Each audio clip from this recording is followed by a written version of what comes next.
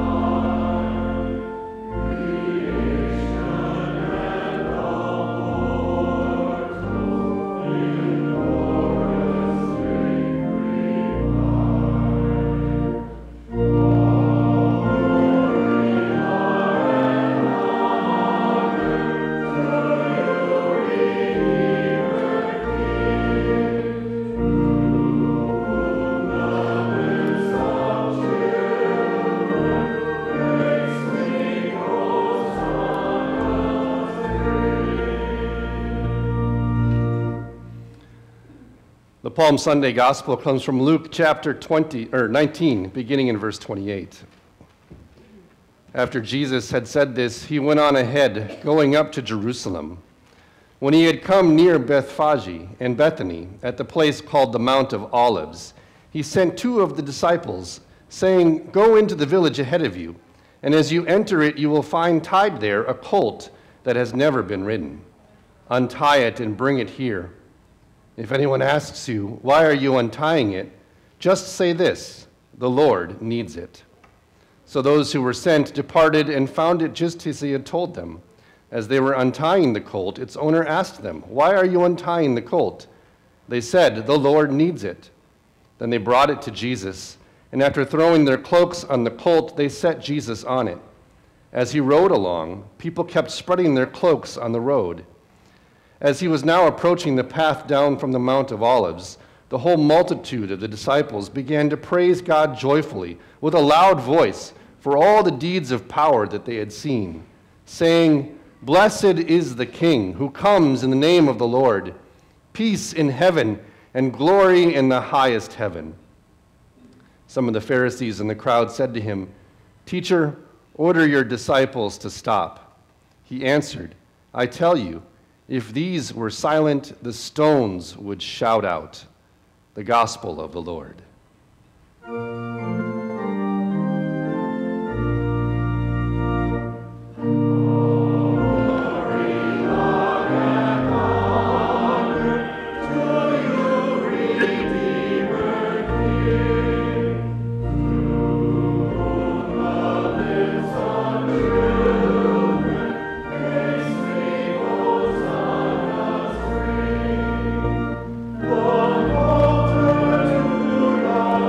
Thank you.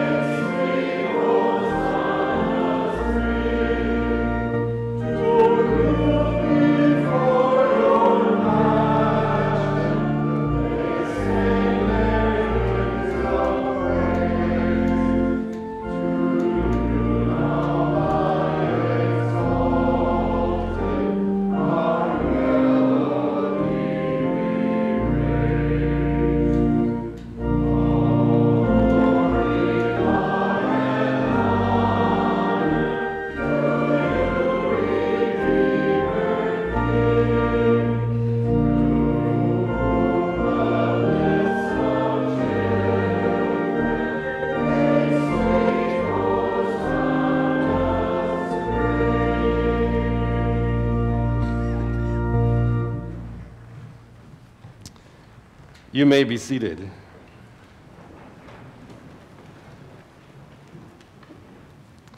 The Lord be with you.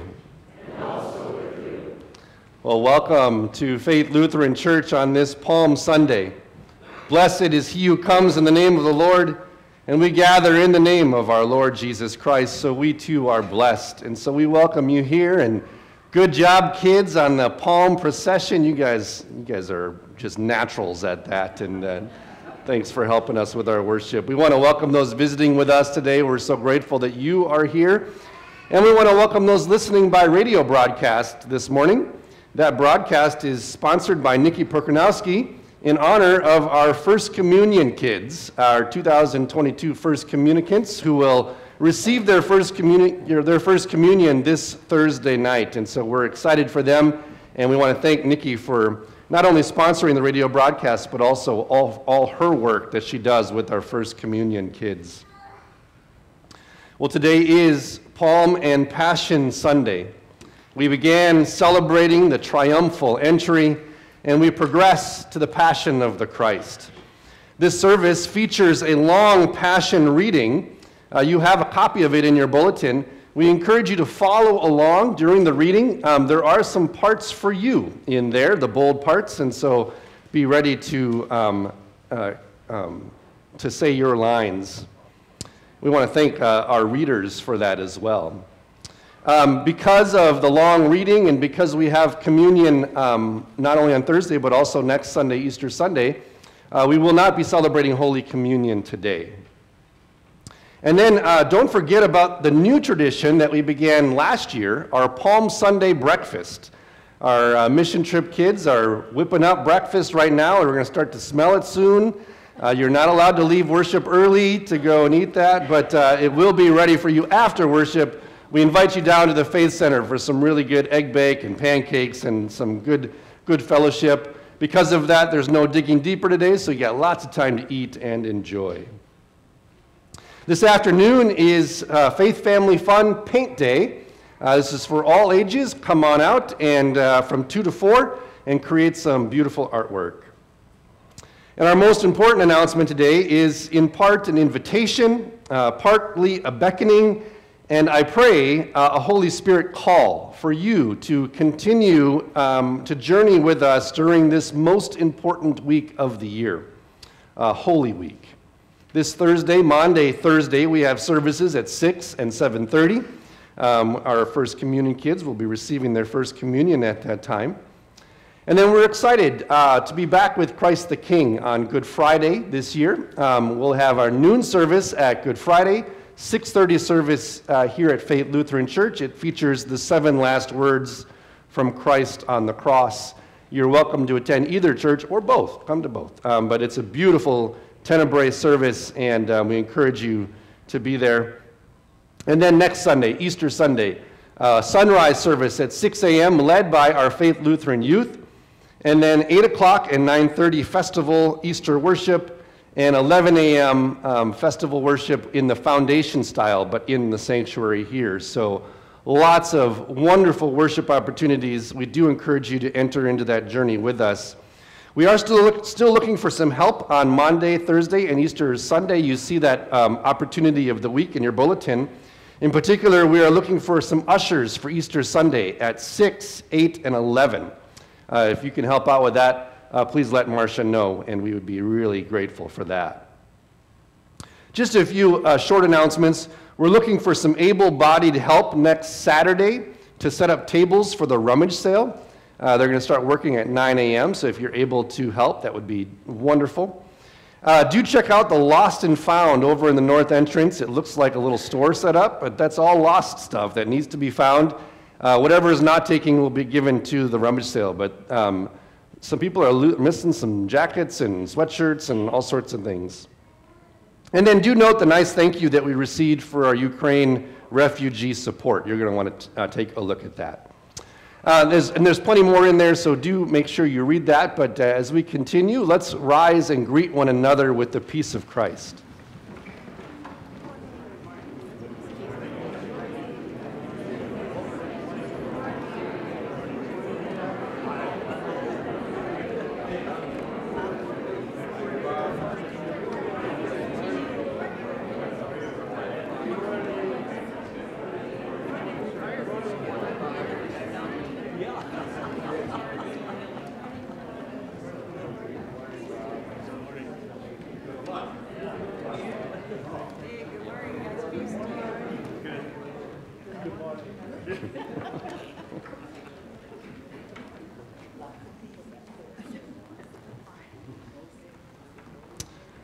Hosanna!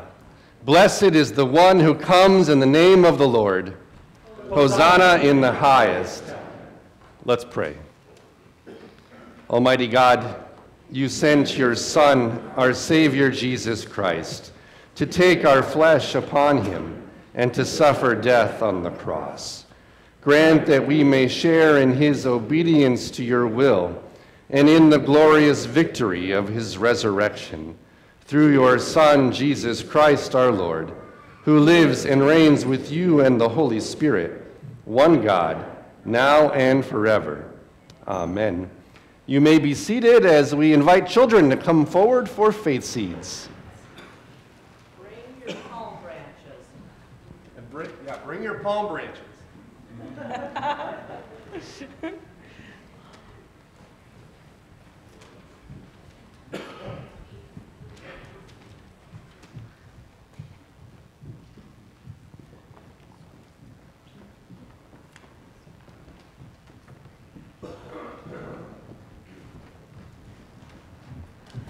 Hey, McCoy. So it's a beautiful morning. It's Palm Sunday, and Hosanna, Hosanna, save us, save us. So it's really a happy time. Can you think of a time when you were really happy, like something great happened? Yeah, Grady. Oh, that's a really happy time. You were a blessing. So, or maybe your birthday party, and Clara and Heidi, you have a baby coming too.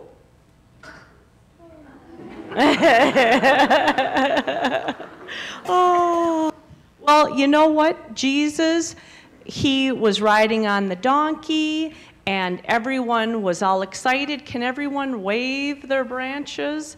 Hosanna, Hosanna. But you know what? Jesus, we know the real story, but they thought he was going to save them from the politicians, and we can kind of relate to that. But he had a different agenda. And you know how sometimes maybe your parents tell you to do something and you don't quite understand? Well, they kind of know better. Well, God really knows better. And so when when Jesus rode in on the donkey and everyone was all excited, it was a good time. But unfortunately, Jesus had a different agenda. He knew that he had to die for us, to save us. So unfortunately, it won't be a good ending for him, but it's a beautiful ending for us. Will you pray with me? Dear God, thank you for sending Jesus to save us. Help us to trust and put our faith in you. In his name, amen. Thank you, and you can wave your branches going back.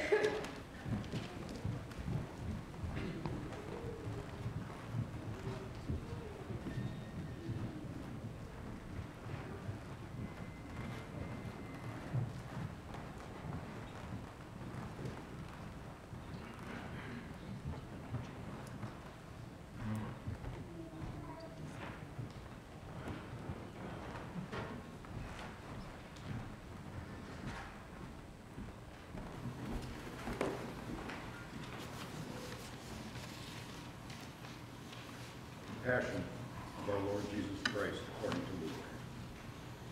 The festival of the unleavened bread, called Passover, was near.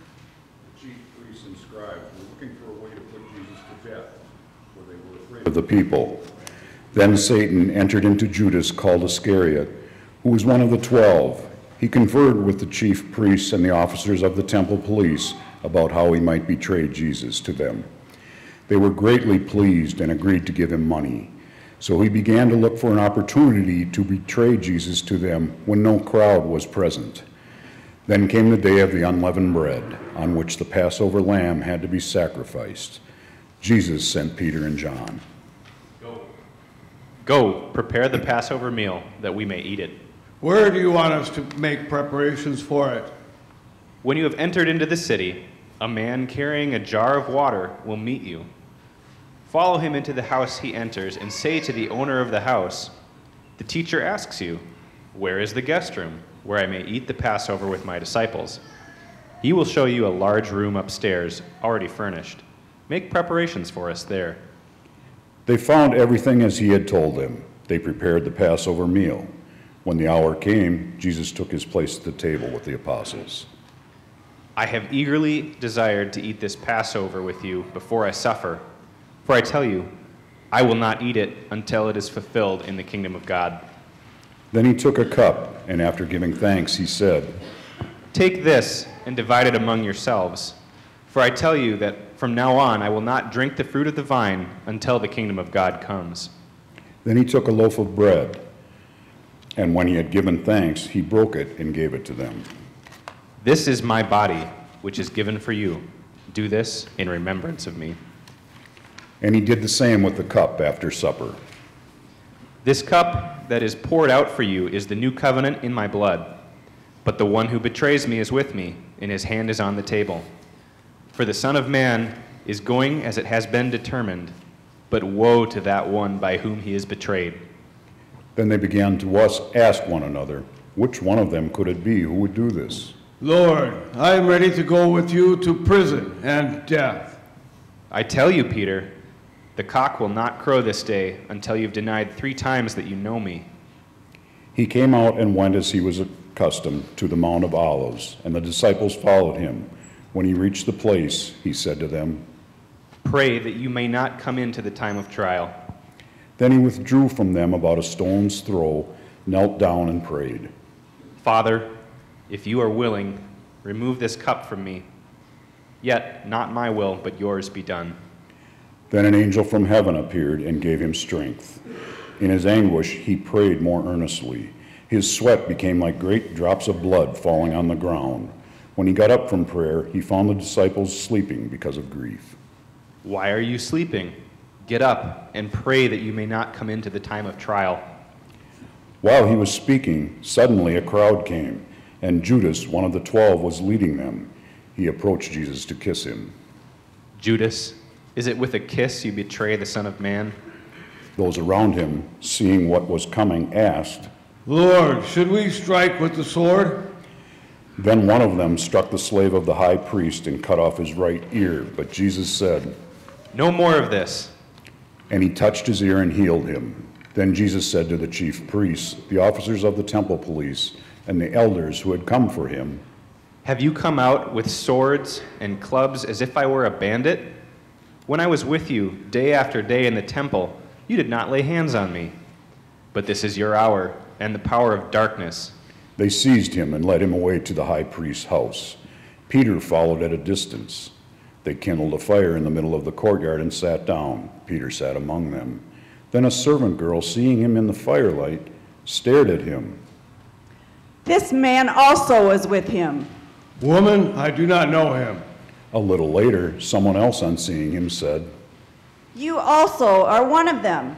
Woman, I am not. About an hour later, still another kept insisting, Surely this man was with him. He is a Galilean. Woman, I do not know what you are talking about. While he was still speaking, the cock crowed. The Lord turned and looked at Peter. Then he remembered the word of the Lord. Before the cock crows, you will deny me 3 times. And he went out and wept bitterly. Now the men who were holding Jesus began to mock him and beat him. They also blindfolded him and kept asking him, Prophesy, who is it that struck you? They kept heaping many other insults on him. When day came, the assembly of the elders of the people, both the chief priests and scribes, gathered together, and they brought him to their council. If you are the Messiah, tell us. "If I tell you, you will not believe. And if I question you, you will not answer. But from now on, the Son of Man will be seated at the right hand of the power of God." Are you then the Son of God? "You say that I am." What further testimony do we need? We have heard it ourselves from his own lips. Then, as the assembly rose as a body, brought Jesus before Pilate and began to accuse him. we found this man perverting our nation, forbidding us to pay taxes to the emperor, and saying that he himself is the Messiah, a king. Then Pilate asked him, "Are you the king of the Jews?" You say so. Then Pilate said to the chief priests and crowds, "I find no basis of accusation against this man." He stirs up the people by teaching throughout all Judea, from Galilee where he began to this place. When Pilate heard he was a Galilean, he sent him off to Herod, who was himself in Jerusalem at the time. When Herod saw Jesus, he was very glad. He had been wanting to see him for a long time, for he had heard about him and was hoping to see him perform a sign. He questioned him at some length, but Jesus gave no answer. The chief priests and scribes stood by, vehemently accusing him. Herod, with his soldiers, treated him with contempt and mocked him. He put on him an elegant robe and sent him back to Pilate. That day, Herod and Pilate became friends. Before this, they had been enemies. Pilate called together the chief priests, the leaders, and the people, and said to them, "You brought me this man as one who was perverting the people. I have examined him in your presence and have not found him guilty of any of your charges. Neither has Herod, for he sent it back to us. He has done nothing to deserve death. I will therefore have him flogged and release him." Away with this fellow. Release Barabbas for us. This was a man put in prison for an insurrection that had taken place in the city and for murder. Pilate, wanting to release Jesus, addressed them again, but they kept shouting, Crucify! Crucify him! "Why? What evil has he done? I have found in him no ground for the sentence of death. I will, therefore, have him flogged and then release him." But they kept urgently demanding with loud shouts that he should be crucified, and their voices prevailed. So Pilate released the man put in prison for insurrection and murder and handed Jesus over. As they led him away, they seized a man, Simon of Cyrene, who was coming from the country, laid the cross on him, and made him carry it behind Jesus. 2 others, who were criminals, were led away to be put to death. They came to the place called the Skull and crucified Jesus with the criminals, one on his right and one on his left. Then Jesus said, Father, forgive them, for they do not know what they are doing. and they cast lots to divide his clothing. The people stood by watching, but the leaders scoffed at him. He saved others. Let him save himself if he is the Messiah of God, he, the chosen one. The soldiers also mocked him, coming up and offering him sour wine. "If you are the king of the Jews, save yourself." An inscription over him read, "This is the King of the Jews." One of the criminals kept deriding him. Are you not the Messiah? Save yourself and us. But the other rebuked him, saying, "Do you not fear God, since you are under the same sentence of condemnation? We indeed have been condemned justly, getting what we deserve for our deeds. But this man has done nothing. Jesus, remember me when you come into your kingdom." Truly, I tell you, today you will be with me in paradise. It was now about noon, and darkness came over the whole land until 3 p.m, while the sun's light failed and the curtain of the temple was torn in two. Then Jesus cried with a loud voice, Father, into your hands I commend my spirit. Having said this, he breathed his last. When the centurion saw what had taken place, he praised God and said, Certainly this man was innocent. When all the crowds who had gathered there for the spectacle saw what had taken place, they returned home, beating their breasts. But all his acquaintances, including the women who had followed him from Galilee, stood at a distance, watching these things. Now there was a good and righteous man named Joseph, who, though a member of the council, had not agreed to their plan and action. He came from the Jewish town of Arimathea, and he was waiting expectantly for the kingdom of God. This man went to Pilate and asked for the body of Jesus. Then he took it down, wrapped it in a linen cloth, and laid it in a rock-hewn tomb where no one had ever been laid. It was the day of preparation, and the Sabbath was beginning. The women who had come from Galilee followed, and they saw the tomb and how his body was laid. Then they returned and prepared spices and ointments. On the Sabbath they rested according to the commandment.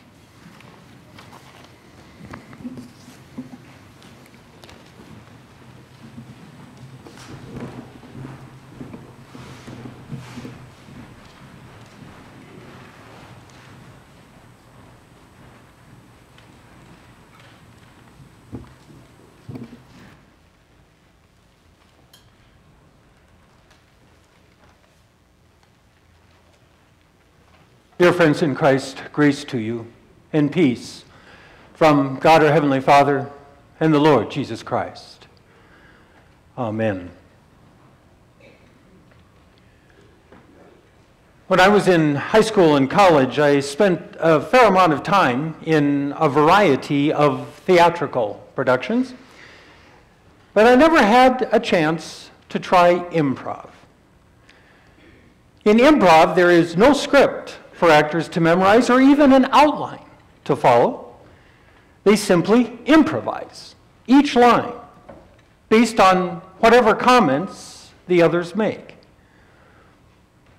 And so the fundamental rule of improv is yes and. That is, the first step is to accept or say yes to whatever you hear. And then the and is your response to keep the conversation going. So if one person says, "I found a little green Martian in my backyard this morning," the response could be, "Yes, and I heard he was sleeping in your doghouse." To which the first person replies, "Yes, he was, and now my dog has greenish fur." And so it goes, building ridiculous and sometimes ridiculously funny stories just out of quick thinking and creative ideas. Well, Christian theology has a similar vibe, except that its first rule seems to be yes, but. When Christians proclaim the great promises of our faith, we very often have to say, well, yes, that's true, but, for example, yes, Jesus frees you from your sins, but of course you'll keep on sinning. Or, yes, Jesus' resurrection destroyed the power of death, but of course we'll all still die one day. Or, yes, Jesus will return in glory, but it has been 2,000 years already and we have no idea how much longer it'll be. I mean, it's little wonder that the author of Hebrews defined faith as the assurance of things hoped for, the conviction of things not seen. Well, one of the most obvious of those yes, but issues lies at the heart of Palm Sunday and the Passion of our Lord. On the one hand, we confess that Jesus' ride into Jerusalem was a royal procession because he is the King and Lord of the universe. In fact, as we heard, Luke's account of Palm Sunday records the crowd explicitly making that claim. Blessed is the King who comes in the name of the Lord. But then we face the same conundrum as those Palm Sunday crowds did. That Jesus didn't make one further move that appeared even remotely royal. He didn't raise an army. He didn't attack the powers that be. He forbade his disciples from fighting back against his captors. And he silently endured false and malicious accusations against him. And perhaps least royal of all, He meekly went to an unjust execution as his enemies mocked and insulted him. And so we're left to sputter, well, yes, Jesus really is a king, but he just didn't show a shred of evidence for it. And scholars then rush in to point out that Jesus rode a donkey instead of a war horse, meaning he came in humility, not royal pride. They assure us that he never actually claimed to be king in any worldly sense, but only in a spiritual kingdom. His silence before his accusers just shows his better character. So, yes, Jesus was a king, but no, he really wasn't a king. Got it?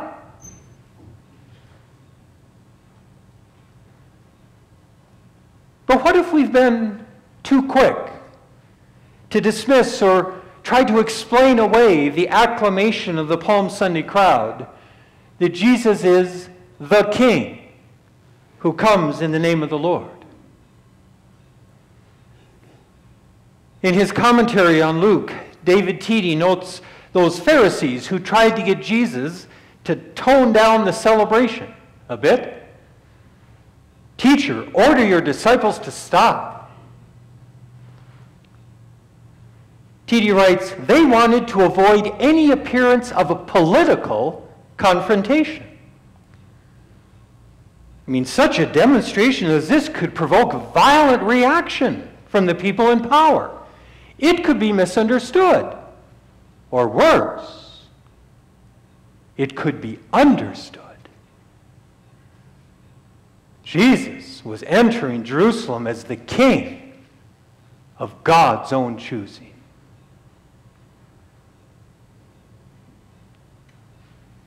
Well, I think Teedy is right, because a careful reading of the Passion Gospel shows that Jesus did confront the powers that be. He made bold claims of kingship, and not just in some spiritual sense, but over against those who claimed to have authority over him. He didn't do it according to their rules and expectations, but he stood as a king among kings all around him, and thereby disclosed the nature of his rule and the limits of theirs. I mean, first up were Judas, the chief priests and temple police, who came to arrest him. Jesus first named their hypocrisy in arresting him at night, out of sight of his supporters. If you come out with swords and clubs as if I were a bandit? I mean, when I was with you day after day in the temple, you did not lay hands on me. But then he exposed the real battle that was now underway. This is your hour and the power of darkness. And the obvious implication of that he left unsaid. My hour is coming, and the power of light. Next came the kangaroo court trial before the Sanhedrin. I mean, Israel hadn't had its own king for some 600 years, but these religious leaders were the next closest thing. And Jesus stood before them as their prisoner. Yet he boldly declared his authority over them. From now on, the Son of Man will be seated at the right hand of the power of God. And at that point, thinking that they'd caught him in the ultimate blasphemy, they shot back, "Are you then the Son of God?" And in a delicious twist of irony, Jesus replied, "Well, you just said that I am, so it must be true."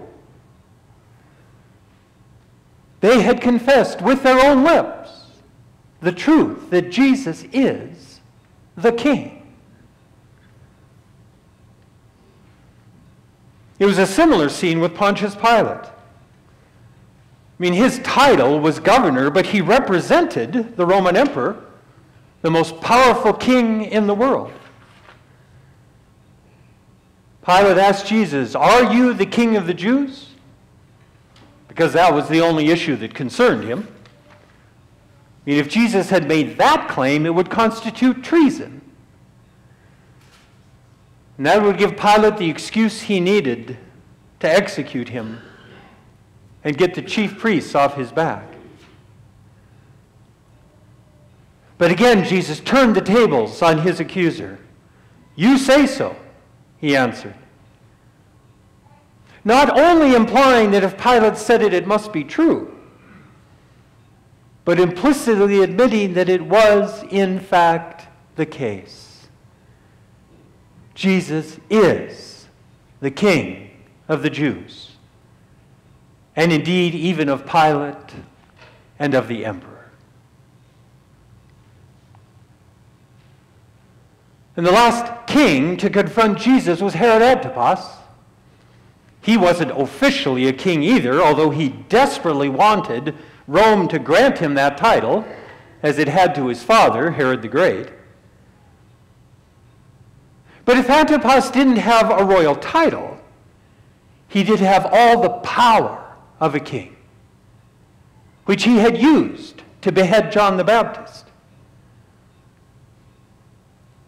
And yet, no matter how he questioned Jesus, he got no answer, and certainly no miraculous sign. Jesus wasn't about to dignify this buffoon with any response. I mean, he may have been the one who was bound and mocked, but he far outranked the would-be king who accused him. And Jesus' last claim to kingship is the most incongruous, the least likely of all. As he hung on the cross, dying a cursed death, the brigand next to him made his absurd request: "Jesus, remember me when you come into your kingdom." Kingdom? What kingdom? Jesus was about to die under the charge that any claim that he was the king of the Jews was blatantly false. And yet, without hesitation, Jesus accepted that bizarre accolade and boldly promised, "Truly I tell you, today you will be with me in paradise." It was a royal grant of clemency. You see, in all these situations, Jesus did not merely imitate a king or claim some spiritual power that transcended the earthly reign of his enemies. He claimed, implicitly but unmistakably, that he was a real, live, actual king, whose authority exceeded all of theirs. And that, of course, is why they had to kill him. I mean, if his regal presence actually overshadowed their little fiefdoms and threatened their claims to authority, well, they could not tolerate that. They could not recognize or submit to a king who seemed to them to be only deluded and dangerous.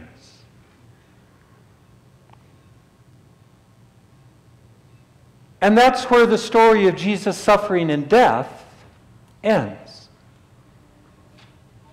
As the Passion Gospel concludes, the question hangs in the air. Is Jesus really the king of God's own choosing? Or were his enemies correct in judging him to be an illegitimate fraud? I mean, surely his death on the cross would rid them of this troublemaker. Unless, of course, that wild rumor about his rising from the dead should come true.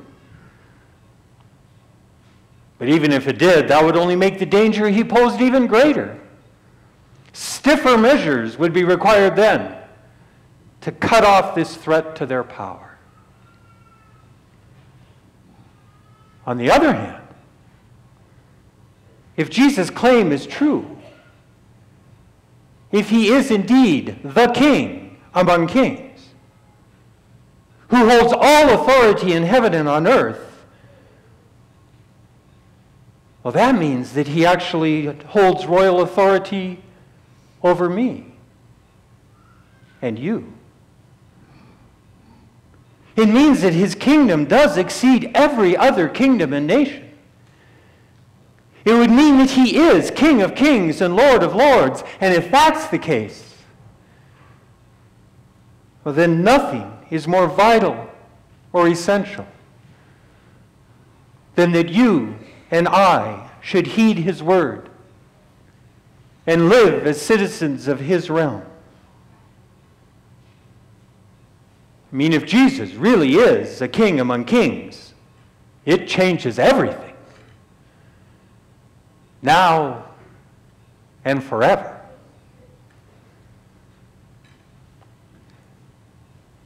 Well, yes, but how can we know?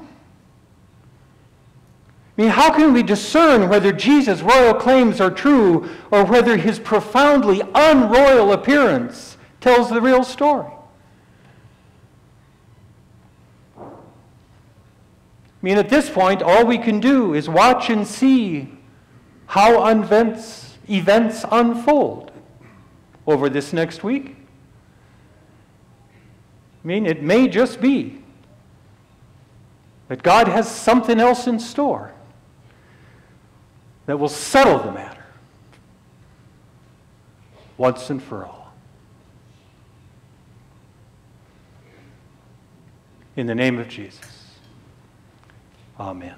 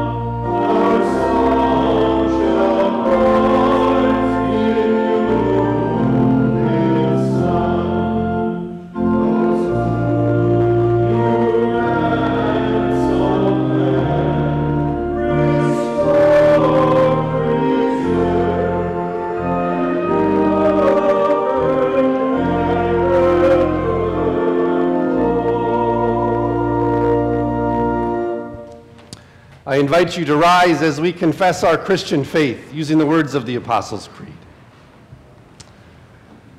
I believe in God, the Father Almighty, creator of heaven and earth. I believe in Jesus Christ, his only Son, our Lord. He was conceived by the power of the Holy Spirit and born of the Virgin Mary. He suffered under Pontius Pilate, was crucified, died, and was buried. He descended into hell. On the third day he rose again. He ascended into heaven and is seated at the right hand of the Father. He will come again to judge the living and the dead. I believe in the Holy Spirit, the holy Christian church, the communion of saints, the forgiveness of sins, the resurrection of the body, and the life everlasting. Amen. You may be seated as we continue to worship God with our tithes and offerings.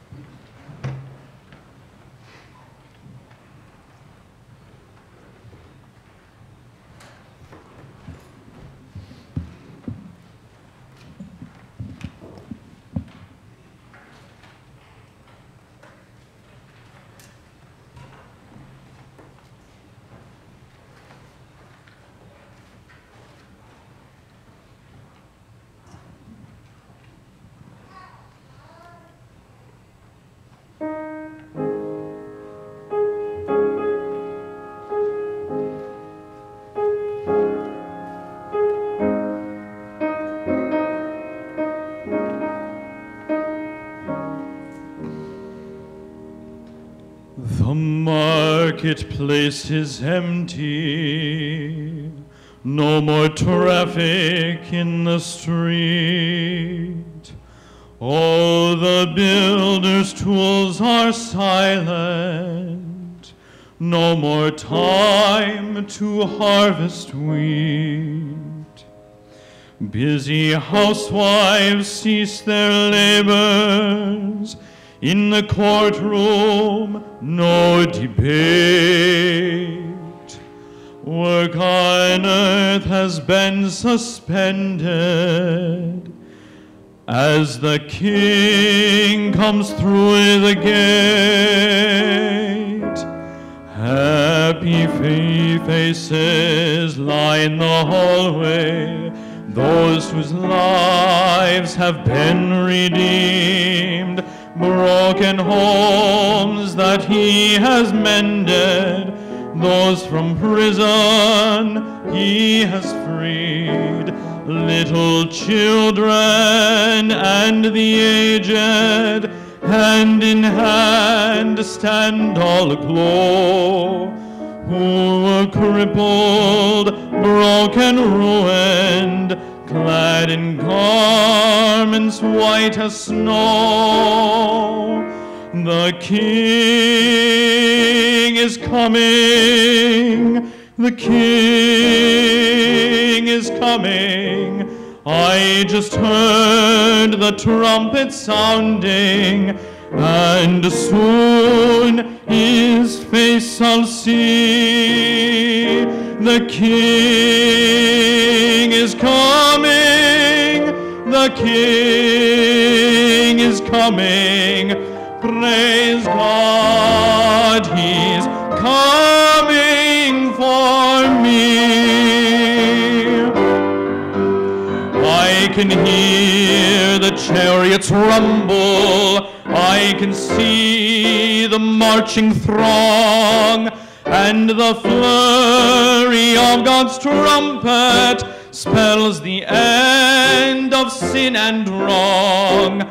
Regal robes are now unfolded, heaven's grandstands stand all in place. Heaven's choir is now assembled, start to sing Amazing Grace. The King is coming, the King is coming. I just heard the trumpet sounding, and now his face I see. Oh, the King is coming. King is coming. Praise God, He is coming for me. Oh, the King is coming. The King is coming. I just heard the trumpet sounding, and now His face I see. Oh, the King is coming. The King is coming. Praise God, He is coming for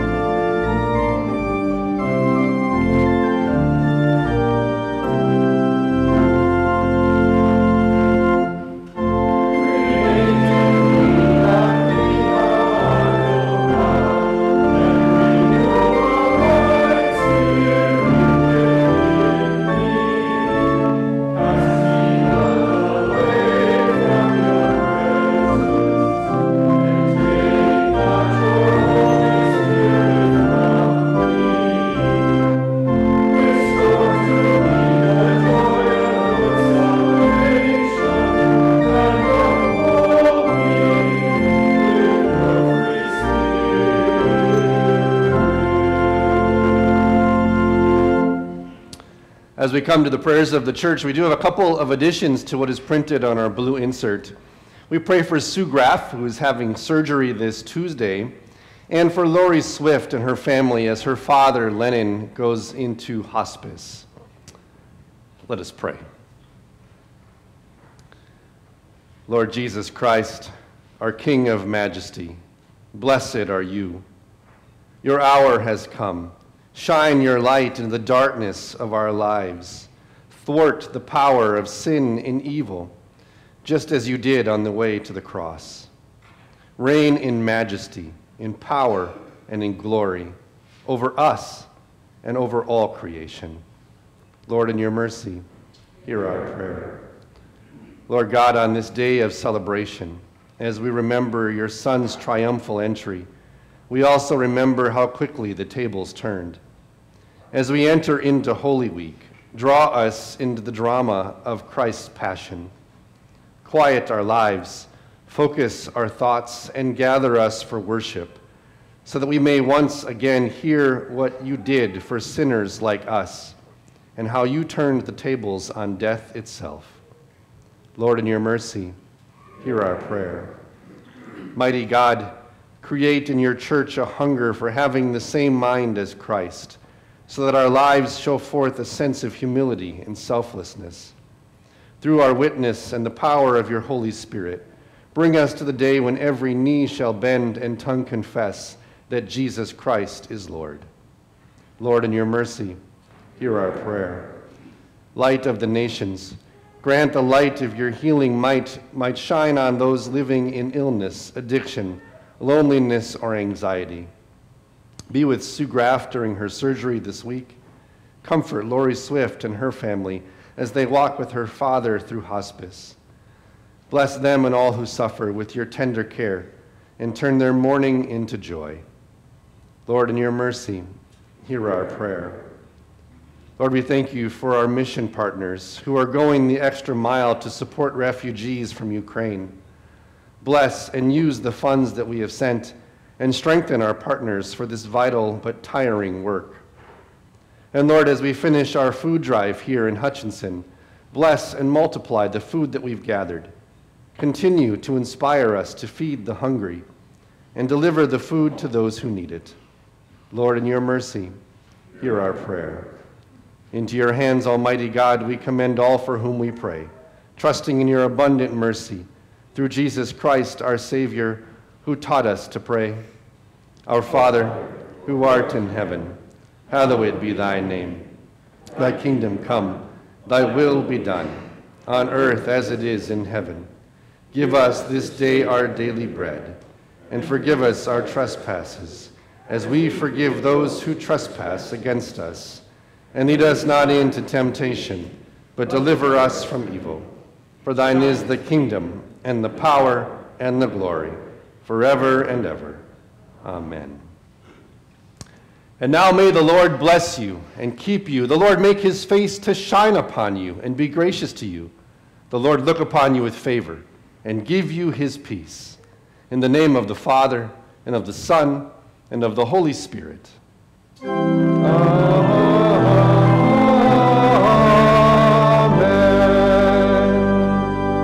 Our closing hymn is Ride On in Majesty.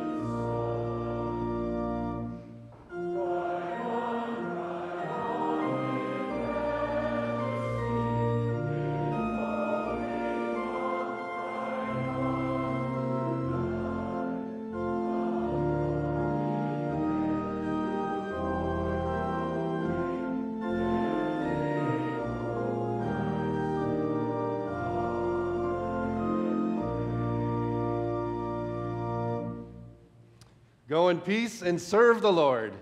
Thanks be to God. And get some breakfast.